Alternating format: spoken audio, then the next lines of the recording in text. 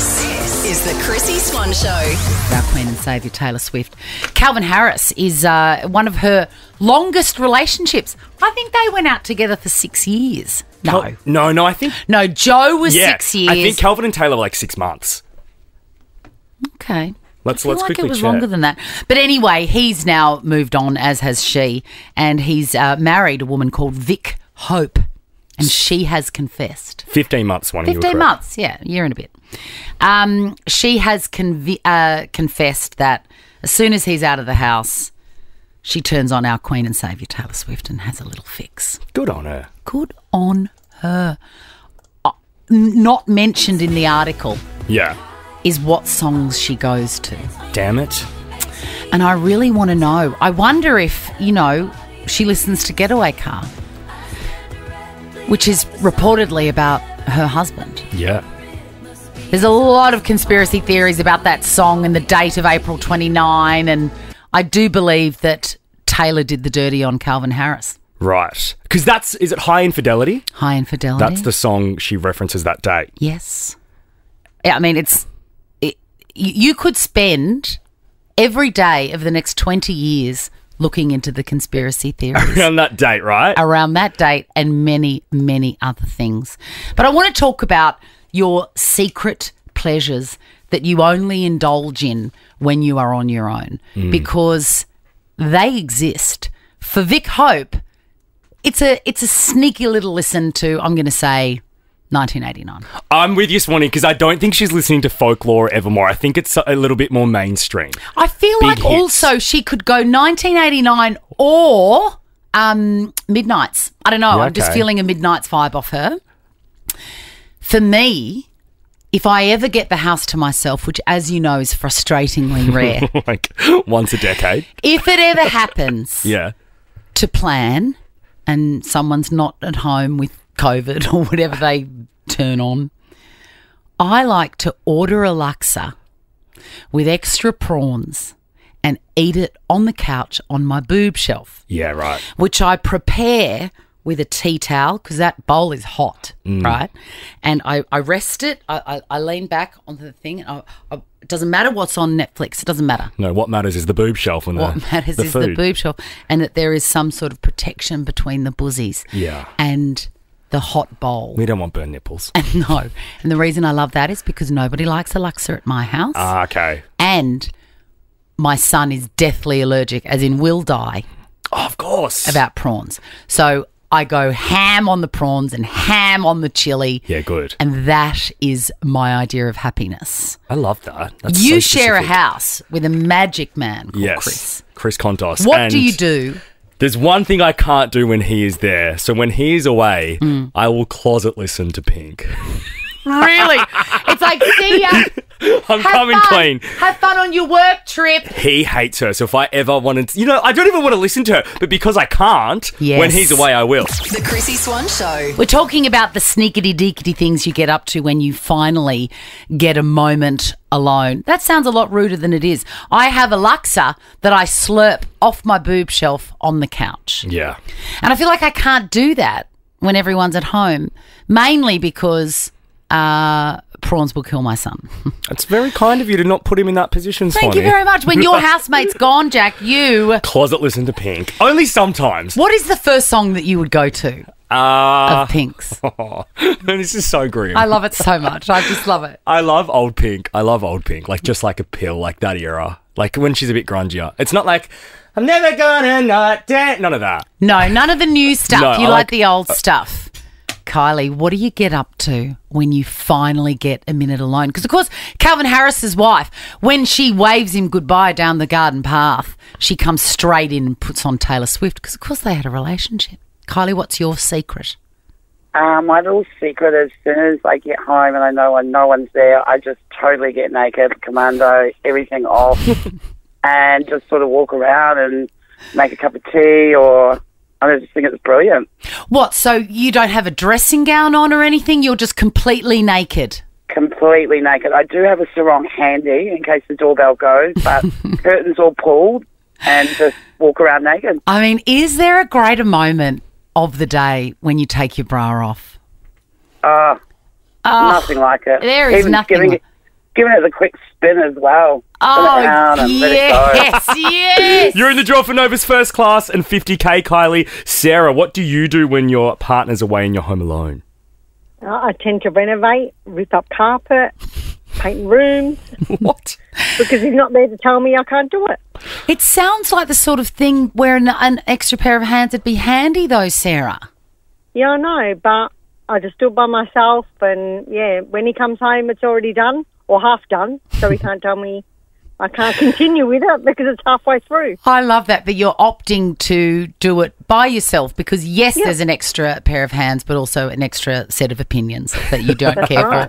Love it, Sarah. You are in the draw for first class and 50K. Julie, what do you do? Hi. This is the best 2 hours of my day, just saying, Jack and you, love you. Bless you, Jules. I just basically channel surf all the crappy reality TV shows that he cannot stand. And if he's out, he tends to have his little dinners and he's off to Germany. He said, I've got 2 weeks to myself to do that. Oh, my God. And I'll just snack on whatever. I don't have to cook 3 meat and veg. It's just the things I love to eat. That's such an old school thing. My dad is still like that. Like 3 meat and veg. He's 3 veg and meat. Yeah, he could learn to make it himself, just FYI. Julie, just before you go, I can see you so clearly in your house watching shitty television. Yeah. What is on your perfect snacky dinner plate? Like, are you a cheese and crackers? I could just do omelette. I can do corn thins with butter and Vegemite. I can do celery full of beautiful crunchy peanut butter. Oh, God, this is heaven. I'd go hungry. Stuff. Oh, God, I'll be thinking of you when those 2 weeks when he's in Germany. How heavenly. Really quickly, let's finish with Brian in Brisbane. Brian. G'day, good afternoon. Hello, Brian. Let's just do a little setup here. You're at home in your house. Your wife, you just heard the Kia or the Cerato just reverse out of the driveway. And what are you doing next? Straight out back to the swimming pool. I like to swim in the backyard naked. She's in fear the neighbours are going to be looking over the fence. What's your wife's name, Brian? Vicky. So when Vicky comes home and she sees that you are looking fresh but there's no wet bathers around, are you in trouble, Brian? Yeah, if she's bringing friends home, I am. The Chrissy Swan Show. Let's talk about Baby Reindeer, please. Please. Loosely, a autobiographical story about a stand-up comedian in the UK called Richard Gadd, who was stalked by a woman that walked into a bar that he was working in, said she was a lawyer. They struck up, I'm going to say, friendship. Yeah, sort of. And things went very, very bad. We don't want to give away too much because it is on Netflix and it's the #1 show and everyone's watching it. And you should watch it. You should. It's an easy watch. How many eps? 6, 5? 7 episodes. 7 eps. They're not very long. Some are 30 minutes. It's really worth watching. Obviously, the next part of the story is that people are intensely curious and they have tracked down the woman that is the stalker. The thing is, I read this article on the story and because, Google is my friend, and Richard Gadd was saying that the situations that happened are real, but the character in this story, Baby Reindeer, is not easily identifiable as the stalker. Right, okay. So Martha, I believe, is the stalker's name on the show. Do we think they've maybe dramatised her personality and how she acts? Yes, and where she's from and all of that sort of stuff. Okay. And can I just say, Jessica Gunning, who plays Martha, does an unbelievable job at that role. Unbelievable job. Like the star of the show. And the girl who plays the transgender girlfriend of Richard Gadd, fabulous. Fantastic. I've Googled the hell out of that too. Neva? Anyway, Is her name Neva in real life, I think? Yeah. I follow them all on Instagram now. Ovs. So, Baby Reindeer, you and I have both watched it. I haven't finished it, actually. I've got 1 ep to go. But I've done that thing where, when you like a show and it's rare, you don't want to blow it all in one go, so I'm eking it out. I get that, but don't eke it out too much because there's something in the binge because you remember all of the little bits that tie together. It's shocking and awful and scary. However, Yes, Jack, did you want to say something? No, I was just going to say, speaking about how shocking it is, all I could think the whole time watching it was how brave it was of Richard Gadd to not only live this, but then play it. Yes, in and the he show. actually said something like that. Have a listen. It is a stalker story, but it's a stalker story with a twist. It's a stalker story done differently. Every now and again, I have these sort of giddy bursts of excitement where I'm almost like a kid back at school. And then I have these bouts of, oh my God, everyone's going to know my shit. Yeah. Oh my God, everyone's going to know what happened to me. Yeah, and people get that same feeling when they share like their story in a book or an autobiography. It's like, yeah, it feels great to get it out. But then the moment comes that the book is released and someone on the street goes, hey, what about that situation you had in your kitchen? And you're like, oh, yeah, that's right. I've told everybody my innermost trauma and secrets. And now everybody gets an opinion. Exactly. Now, I want to talk about stalking in general because I'm watching Baby Reindeer and it's shocking and invasive and disgusting and illegal. But so captivating and entertaining at the same time. And also, I think I may have done similar things. It's chaotic Chrissy entering her stalker era. In my past, because I'm sitting on my couch judging this poor woman and I thought, hang on a minute, Chrissy. Before you judge this poor woman, think about the time that you caught a tram to your crush's house. And should you be admitting this stuff? And cut some flowers from his front garden, put them in your backpack, went home and contacted them onto the front of your school diary. In like hope that he would see it and recognise that they are his flowers? No. Just to have memory of him near you? Yes. Right. Is that... Yeah, that's... I wouldn't call it normal. But I'm not saying it's Richard Gadd level of... No, it's not. But all I'm saying is... You can draw a comparison. Yes. Yeah. I'm sure there are people out there that can too. And I feel like we've all done stuff like that in hindsight we go, is that legal? Is that weird? Like imagine if that guy, Paul was his name, imagine if he'd come out just at that moment and seen 16-year-old me with my mum's sewing scissors. You could have a mugshot. Like that is really like, yes. The Chrissy Swan Show. The Chrissy Swan Show. We're talking about Baby Reindeer. Everyone's talking about it on Netflix. It's a great series. It's about a man who meets an unusual woman in a bar and then she proceeds to stalk him. And he lets her stalk him because he's compassionate and empathetic. I get it. He does. And the thing that I found really amazing about the show, Swanee, is that Donnie, who's the fictionalised character in the show, is played by Richard Gadd, who lived this experience. That's right. It's quite phenomenal. It is fascinating. And I just want to reiterate here, stalking is illegal. Yeah. And ruins everyone's lives. But you did it. I did not. Yeah, you did. I did not. You went to someone's house and cut flowers from their front garden. This is the thing. I was watching this poor woman on the screen, Martha, and judging her, and I thought, hang on. How is what she's doing different from catching a train to a strange boy's house that I had a crush on when I was 15 and clipping a flower from his yard to put on the front of my school diary? How is it different? Anon, this is serious. Are you there? Yes, I am. Please tell me what you've done that is untoward behaviour.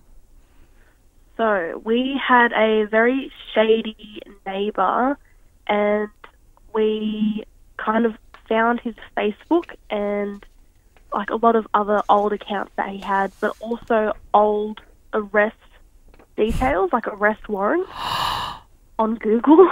Oh, Google is a curious, crazy person's friend, isn't it? Yes, yeah. And do you feel bad about what you've done to this dodgy neighbour? No. Not at all. And Non, we're going to send you a double pass to Abigail, which is in cinemas now. Colleen.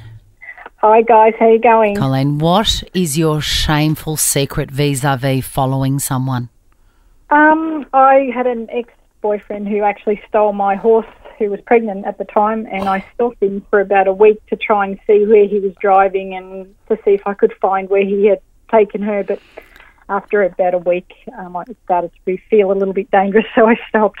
Did you do the proper stuff, like, you know, wear dark shades and a hoodie and eat donuts in your car while you were watching his whereabouts? I slept in my car. I had a doona in my car. And Colleen. in my car. Oh, Colleen. Did you have to take like a week off work? Like, what about normal life? I was in between jobs, so I left that whole. So was there a moment, Colleen, where you were sitting in your car? Yes. Yeah, there was, wasn't there, where you went, hang on a minute, I've lost my mind. Colleen. Oh, hang on, he must be coming. She's spotted the horse, guys. Sarah, what's the most stalker-like thing you've done?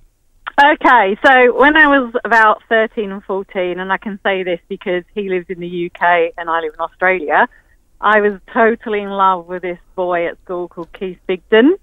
And when he used to spit his chewing gum out on the floor, I used to get like a little pill jar and collect it and keep it in my bedroom. Sarah, hard relate. I absolutely would have done stuff like that. In fact, a distant bell is ringing. No.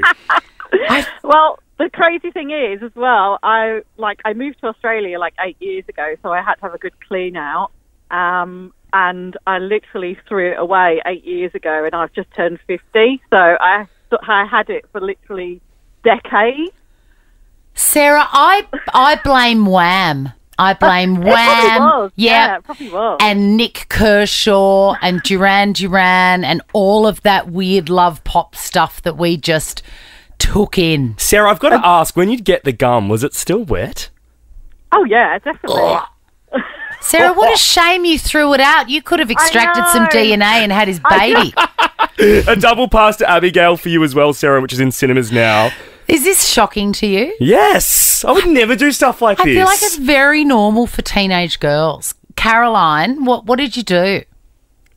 Well, when I was younger, I was absolutely obsessed with Take That, like to the point where when they split up, like I rang the helpline and everything. And like literally, I could not cope. And just before they hit the big time, they lived down the road from where I did. And I once followed Howard Donald to the petrol station /servo. And he went in to get some and I stole his bike. You stole his bike? Yep, stole his bike. I cycled off on that thing as fast as the wind. The Chrissy Swan Show. We're talking urban myths. Yeah. Because I don't think that there is any time that you feel more stupid than when you believe in the story that you're hearing. And then when you later find out, you feel like such an idiot. No, and what's worse is then you tell that story as if it's happened to you or Yes. as if you know the person it's happened to. And then it turns out to be utterly made up. Glenn Powell, who is an actor that I haven't really seen in anything. I keep meaning to watch that movie that he shot here with Sydney Sweeney. Sydney Sweeney, Anyone But You. Yeah. I haven't seen it and it just doesn't look like my thing, but I did see a lot of headlines at the time with him. Same, and much like the rule you've taught me, when they do so much press like they did, it's generally shit. Yeah, it's a box office stinker. Anyway, Glenn Powell has sat down and regaled a podcast host about a story that absolutely, definitely 100% happened to a friend of his. Have a listen. She goes on a date with this guy. She goes back to his apartment that night and he's like, hey, can I give you a massage? She just started getting like weird vibes. She's like, something feels off. She's kind of just feeling like everything's just feeling odd. She leaves. Her skin starts itching like crazy the next day. She goes to the doctor. It turns out that it's a black market lotion that breaks down skin for human consumption. Was rubbing lotion on her body to eat her. Full cannibal. I mean, that is a shocking story. A great story, though. Like a Netflix doco kind of story. And also, does that cream really exist? Come on. I mean, if you put some, like, form of chemical or acid in there, probably. Like, some murderer probably could do that. Turns out that did not happen to Glenn Powell's sister's friend at all. It's an urban myth. And if you Google the basic premise of the story, Yeah, right.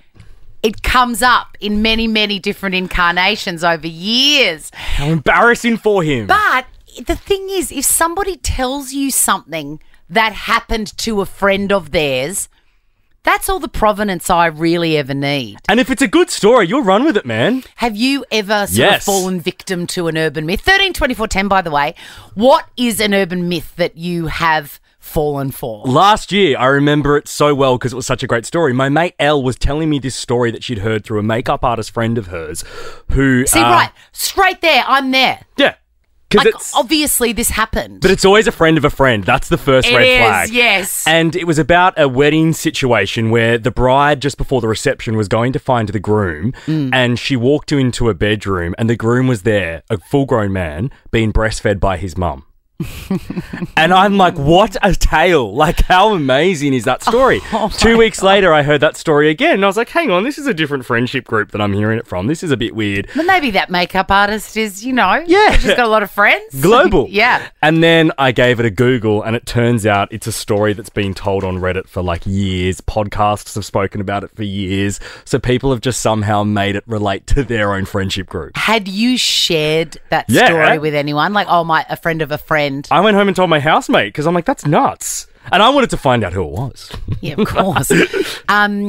Do you, have you confronted the person that told you? I haven't. I hope she's listening right now, though. The Chrissy Swan Show. We're talking about urban myths. An actor called Glenn Powell has passed off a story that did not happen as fact, as something that did actually happen to his sister's friend. Have a listen. She goes on a date with this guy. She goes back to his apartment that night, and he's like, hey, can I give you a massage? She just started getting like weird vibes. She's like, something feels off. She's kind of just feeling like everything's just feeling odd. She leaves.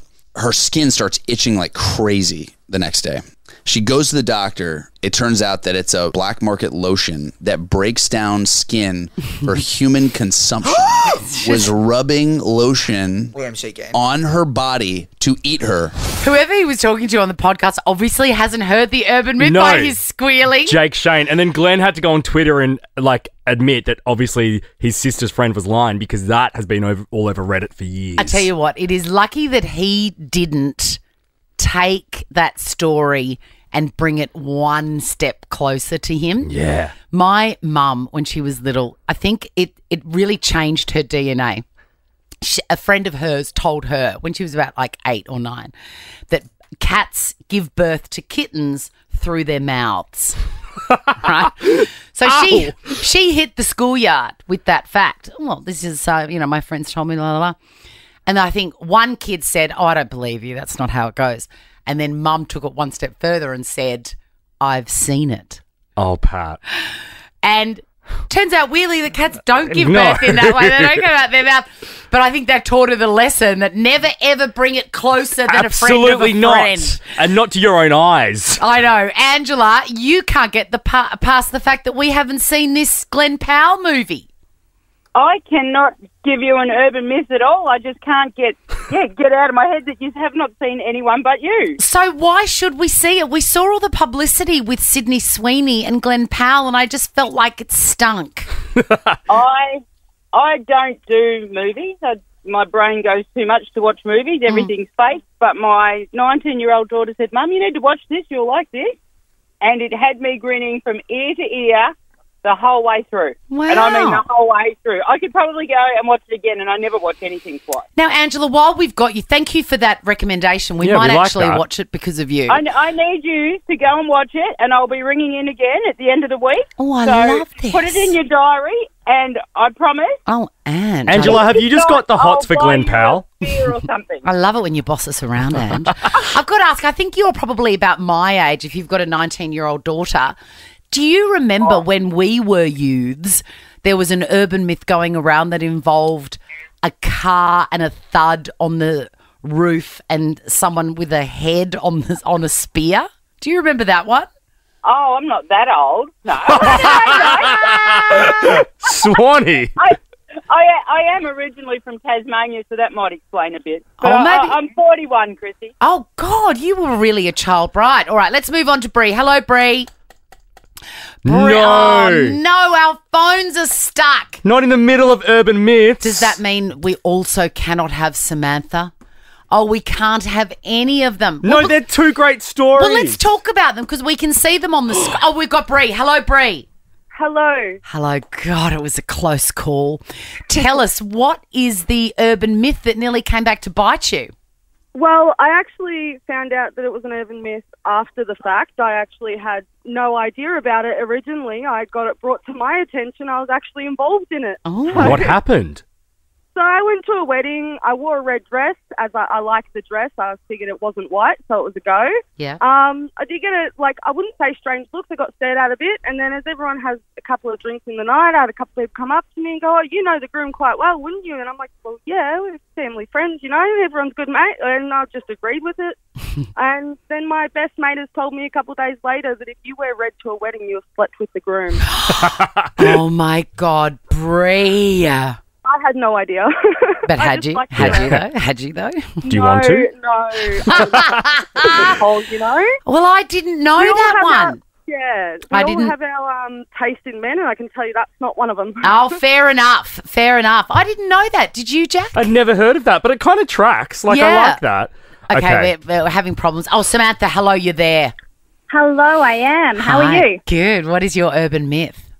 Well, many, many years ago when I was first dating my husband, someone told, and I wanted to do something a little bit silly, someone told me at a cemetery in Brisbane, if you take your car there and you get your car in a certain spot and you put it in neutral, that your car will start going uphill by itself. Ooh. So I convinced him to come, and we went there, and I looked like a complete so-and-so. Oh, my God. Now check this out. The Chrissy Swan Show is a Nova podcast. For more great comedy shows like this, head to novapodcast.com.au.